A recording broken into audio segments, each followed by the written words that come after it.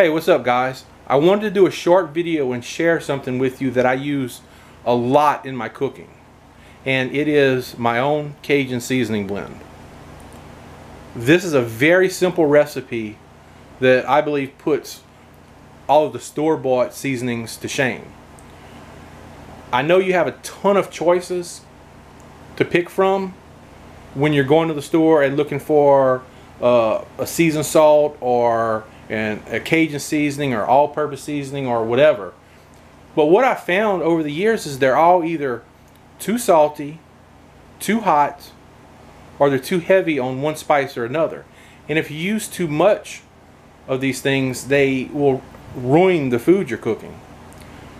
So I wanted to find something that would enhance the flavor of food without dominating it. And I really think that I did it with this seasoning blend. And this has 8 ingredients. It contains salt, paprika, black pepper, garlic, onion, chili powder, red pepper, and MSG. I know a lot of people either don't want to eat MSG or can't eat MSG, and that's fine. You can leave that out. I've made it several times without the MSG, and it's still a really good seasoning. So the MSG is not a critical component. It's just something that I add in there because it adds a little bit extra. And all I do is I take these ingredients, I put them in that Rubbermaid container with the lid, I shake them up really good, and then I pour it either into a salt shaker, or you see the container there of onion powder. You can pull the label off of that and use that for your seasoning.